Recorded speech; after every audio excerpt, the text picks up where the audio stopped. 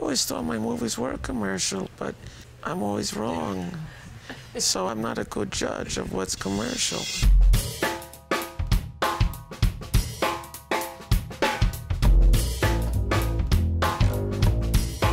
I read the whole script and I loved the whole script, so in the way of feeling like I had a sense of the shape of the whole movie, I felt connected. And overall, what it was, the needle it was trying to thread through all these different people's lives. Todd's a great writer and his language is so specific. It's alive on the page, but when it's realized, it's just has this other dimension that I didn't know. Yeah, it's pretty close to the way it was scripted, actually. I start on page 1 and then I go to the end.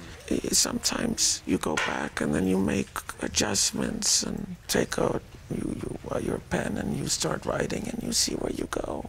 You find what it is that you have wrought there and you find what meaning it has. It's a process of understanding what's in here and communicating that out there. He's one of the most original and unique directors and writers. He's unique because he has his own voice, and it's a very special one.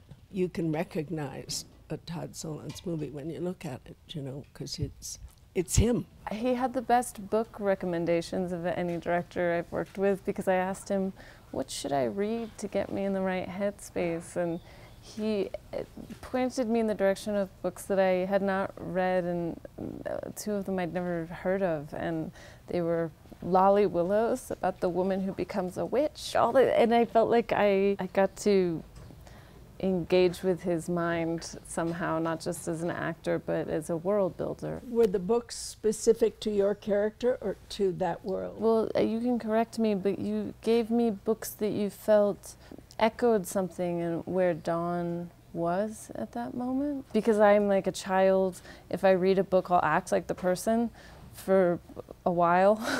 And so it helps me because I can kind of get into just the headspace of what it is. There were some reactions on Twitter.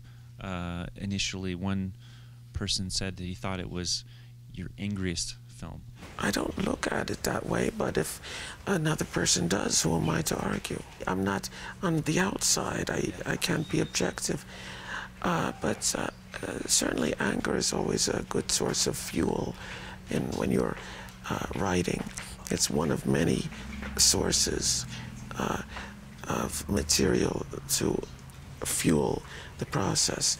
My ambition has been to tell stories that I need to tell because it's so hard to make a movie. I only want to invest myself in something that feels important to me. You have to tell a story that's important to you and try not to show off. Try not to impress anyone. You know, you want to please yourself.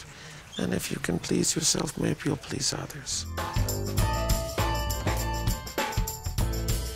My trips to your kiss, no sooner